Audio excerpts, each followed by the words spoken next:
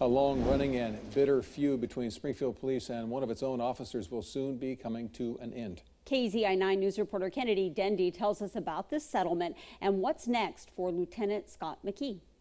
McKee's odyssey with Springfield Police began in 2018 when Officer Ryan Stone was accused of police brutality. I'm an advocate for justice, and I always have been. As the officer in charge of the internal investigation, McKee came under fire from the police officers union, which accused him of lying during a hearing. He was placed on paid leave in December of that year and hasn't been back to work since.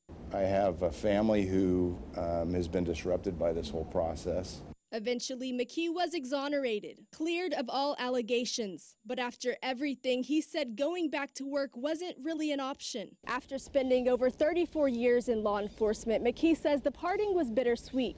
But as he puts it, he believes in justice and will continue fighting for that within the community. McKee says beginning next week, he'll be receiving 1 year of salary, 2 years of benefits, and the city will be paying his legal fees. And while he doesn't have any hard feelings toward the Springfield Police Department, he thinks taxpayers should be angry that a good lieutenant was left to stay at home rather than return to duty. I hope the best for Springfield. I think that law enforcement is facing challenges, and every agency and every community is going to have to come together and decide what they want their police department to look like. Reporting in Springfield, Kennedy Dendy, KZI 9 News.